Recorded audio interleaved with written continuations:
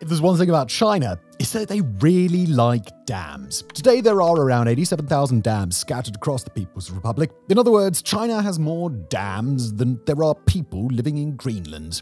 Among these are some truly phenomenal structures, not least the Three Gorges Dam, which at more than 180 meters holds the title of the tallest dam in the world.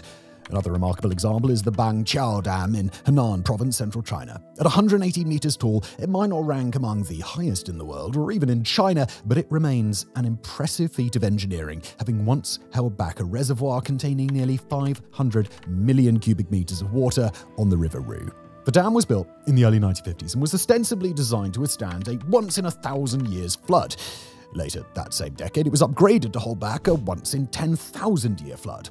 Yet nature swiftly put that lofty label to the test, unleashing the devastating fury of what became known as Supertyphoon Nina. The dam failed spectacularly, and what followed for the nearby residents was nothing short of catastrophic. So, how did this failed megalith come into existence? Well, in the 1950s, the People's Republic of China launched a long series of ill-conceived projects. Chief among these was the Great Leap Forward, which began in 1958 and wound down by 1962, ultimately resulting in the catastrophic loss of up to 55 million lives.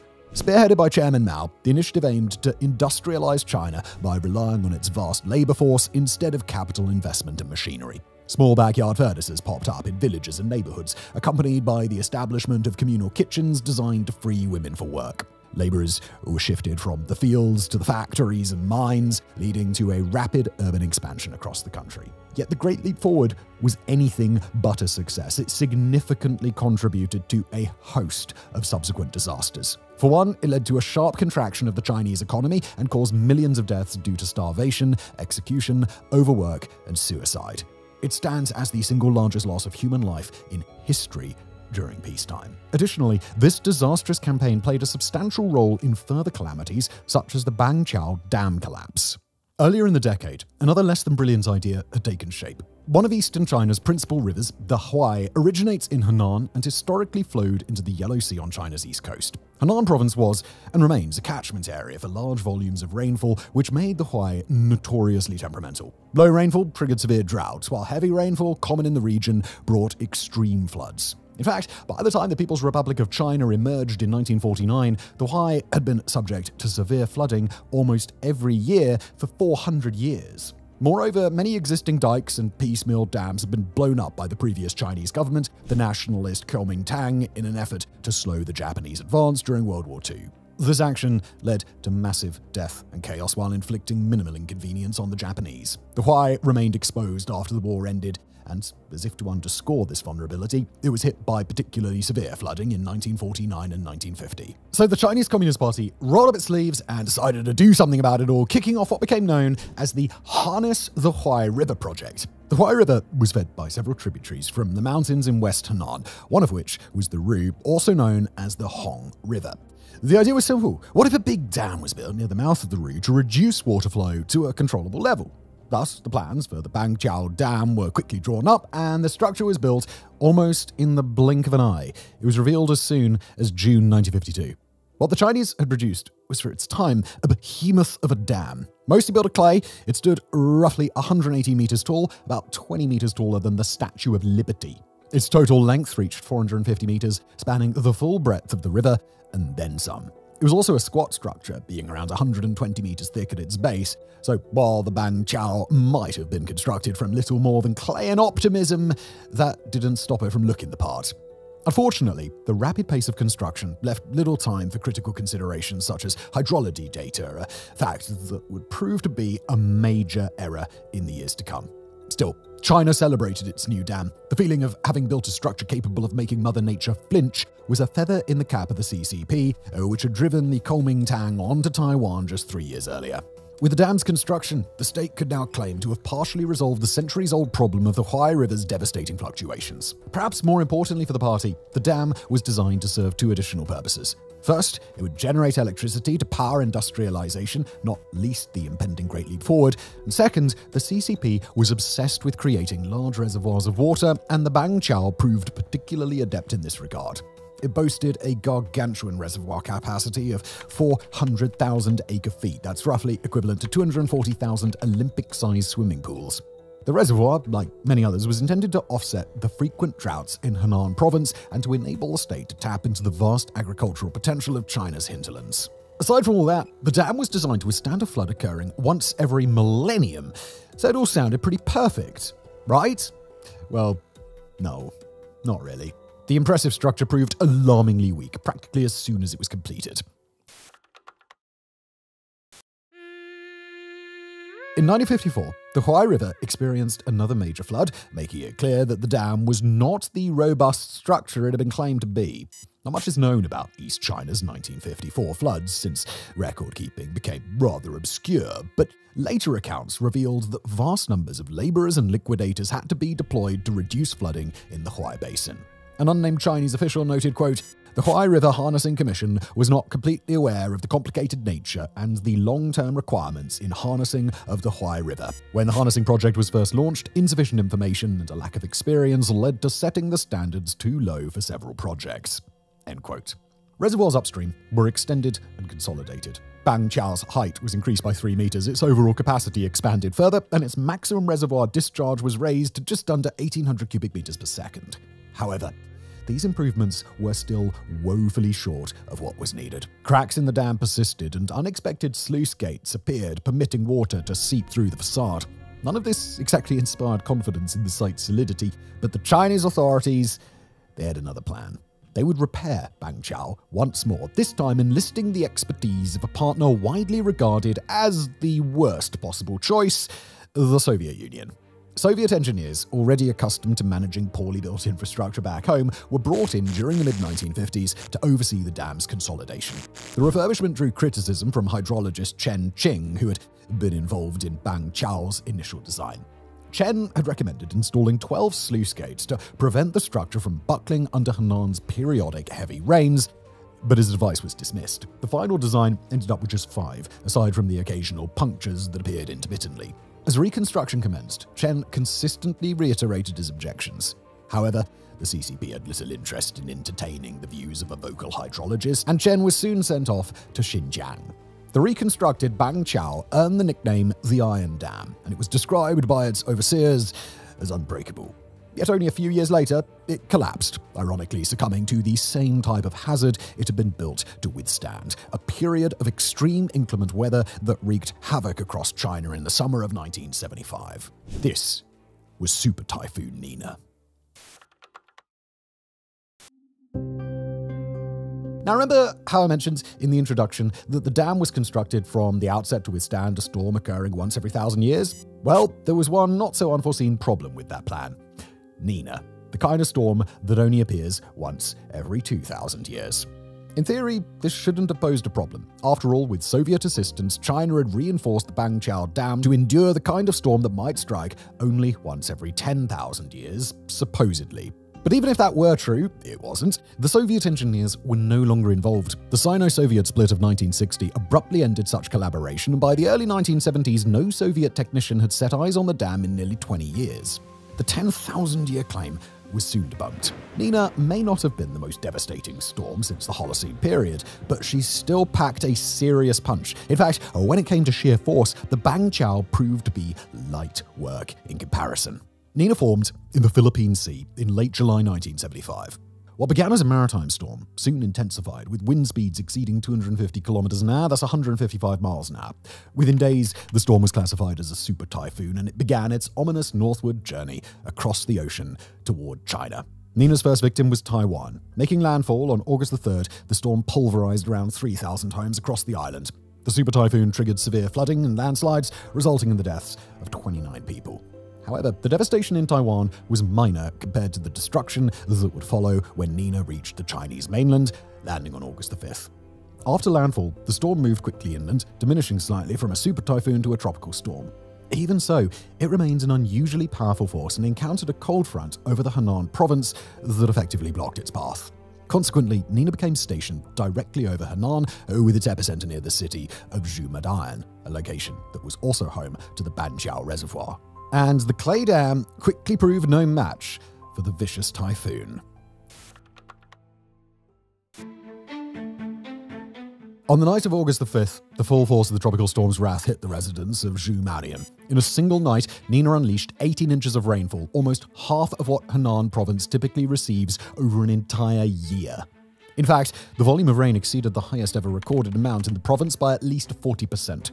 As a result, water levels in reservoirs throughout the region began to surge. The Banqiao reservoir reached its maximum capacity on the very first day of the storm, and water started to seep over the top of the dam. The sluice gates were opened, but as Chen Xing had predicted, there simply weren't enough to sufficiently release the swelling waters. And there was another problem. As mentioned before, Mao's Great Leap Forward involved extremely risky initiatives aimed at rapidly industrializing China. One such effort encouraged peasants to use their backyard furnaces to melt everyday objects like pots and pans to produce steel. This attempt was entirely futile, since the resulting metal was of poor quality, mainly because the furnaces were not fueled correctly, with coal being the proper choice. Instead, laborers burned just vast amounts of firewood.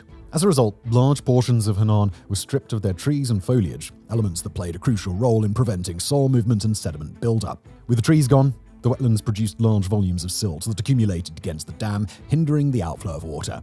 With the sluice gates obstructed, the dam's ability to release water from its rapidly filling reservoir was severely reduced, and massive pressure began to build. Disaster was now unavoidable. Despite the prestige of the Banqiao, it was far from the only dam in the Henan region. More than 100 similar structures dotted the province. Like Banqiao, these dams were not robust constructions built to withstand Nina's wrath. They were largely white elephants, designed merely to satisfy the CCP's obsession with water accumulation. Regional administrators must have known they were unfit for purpose, as laborers were dispatched to reinforce them, even as Nina's relentless rains pounded down. Yet these efforts were misguided. Few realized that the unbreakable dam was in fact quite breakable, a failure that would render any reinforcement of the remaining dikes futile. Moreover, Nina had disrupted telecommunications throughout Henan. As a result, engineers working upstream could not communicate with technicians downstream when the looming catastrophe occurred, nor could evacuation orders be effectively disseminated to the millions residing in the Huai Valley. The dam held out for 2 days, but its inevitable rupture occurred on August the 7th. First to fail was the nearby Banquiao Dam, Henan's second largest after Banqiao, which gave way around midnight. Banqiao endured a little more than 10 minutes longer. When the reservoir reached full capacity and water spilled over its rim, the dam suddenly burst open. Millions upon millions of cubic meters of water cascaded onto the surrounding flatlands, villages, and infrastructure as both the Banqiao and Shimantan reservoirs emptied into the Huai River Valley in a flash. A huge tidal wave surged forward with reckless energy, causing smaller and mid-sized embankments to crumble one by one under its force. Like a series of falling dominoes, 62 dams in Henan province failed in a single night. And the fallout from this was nothing short of horrific. As later described by Human Rights Watch, the cascade from the failed dam tore through the Huai Valley and obliterated nearly everything in its path. Entire villages were pulverized, as were several provincial cities. The city of Suping lay directly in the path of the deluge, and its 200,000 residents were engulfed by water as they floated desperately in a bid to survive. Further down the route, the town of Wencheng was completely submerged, losing an estimated half of its 36,000 residents. Many locals drowned, while others were killed when their buildings collapsed or collided with surging debris, including electrical lines, shipping containers, and snapped trees. Over 10 million people were displaced. Approximately 3 million acres of farmland were destroyed, and vast amounts of critical infrastructure were reduced to rubble. The Beijing-Guangzhou railway line, a key thoroughfare through Henan, suffered heavy damage and was out of action for months. Hundreds of thousands of people were forced to take refuge on the few structures that rose above the water, often resorting to the rooftops of their own homes until the floodwaters receded. Despite this, the CCP swept it all under the rug, and only a few survivors managed to have their accounts seen by the public. For years, these details remained hidden, even though internal reports eventually surfaced more than a decade later. To this day, the exact number of fatalities remains unknown, although the Chinese government ultimately provided an estimate of roughly 86,000 deaths. However, this figure was almost certainly a vast undercount. Because of the thousands of people killed by the force of the flood itself, the devastation that followed was equally severe. The downpours of Supertyphoon Nina gave way to the scorching heat of late summer, a scenario the CCP had, in fact, anticipated. They had raised reservoir levels in Henan higher than usual, a decision that ultimately exacerbated the flood's impact. The heatwave, in turn, transformed Henan into a breeding ground for new horrors. The relentless sun and damaged infrastructure provided the ideal conditions for diseases to spread rapidly. Dysentery, malaria, typhoid fever, hepatitis, food poisoning, and other infections began to ravage the surviving population. Any remaining health clinics were quickly overwhelmed by throngs of sick, destitute, and injured individuals. With farmlands depleted, reservoirs unable to replenish the fields, and large numbers of livestock wiped out, many locals faced starvation. Some even resorted to suicide, gripped by the profound hopelessness of their situation. Millions were left homeless and exposed to the harsh elements as the state scrambled to clear the mess and, above all, preserve its image. Notably, no public explanation was ever provided regarding how this disaster could have occurred in the first place. Mao died a year later in 1976, yet the suppression of information about the disaster outlasted him, continuing until the 1980s. It was only then, as plans for the massive Three Gorges Dam were taking shape, that details regarding the human cost were quietly revealed. A report from the Ministry of Water Resources, unearthed in 1989, disclosed a death toll of 86,000. However, this figure was based on an estimate by party officials from Henan province and was made only 12 days after the disaster. In contrast, another account by 8 senior CCP engineers presented a very different estimate. They believed that more than 230,000 people had died, including fatalities caused by starvation, disease, and exposure, aside from an almost incalculable toll on infrastructure and farmland. In fact, their report was written as an objection to the construction of the Three Gorges Dam, highlighting the scale of the Banqiao disaster and warning that a failure of the new dam would lead to unimaginable catastrophe. Their sobering words were no exaggeration. The Banqiao disaster of 1975 is now widely recognized as the deadliest dam disaster in history.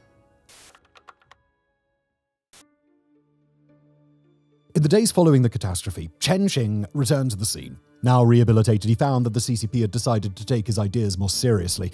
Soon, he was flown to Beijing to discuss a proposal for using aerial bombers to create emergency canals in the event of any future catastrophic overflow, a desperate measure that Banqiao engineers had called for as the dam collapsed, though unsuccessfully at that time. Before the Beijing discussions began, Xing Wu was taken on an overflight of the ruined region alongside high-ranking Communist Party elites. The landscape unfolding beneath him must have been a harrowing sight, made even more so by the knowledge that this devastation would remain hidden from the public for years to come. Yet amidst the desolation, one detail would have caught Qing's and the surviving locals' attention in an instant: the unmistakable shape of a dam ruin marking where Banqiao once proudly stood. There was simply no way the CCP could allow this lingering symbol of disaster to remain unaddressed.